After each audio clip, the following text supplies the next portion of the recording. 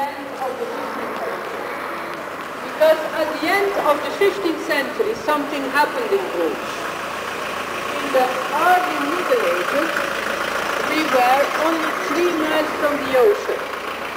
And then in the 15th century, the sea went away, closer to the UK. Now we are 8 miles away from the ocean. So the port of Brugge silted up. And the people in the 15th century couldn't drag the harbor like they do nowadays. And the sea-going vessels couldn't reach the city anymore.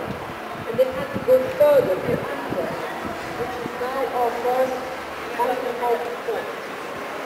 And that's the reason why, from the 16th century onwards, Brugge got a decline. No business anymore.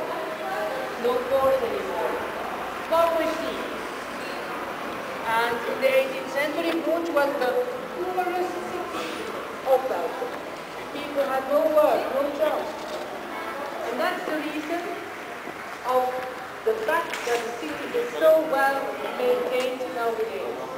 Because the people were too poor to construct, but too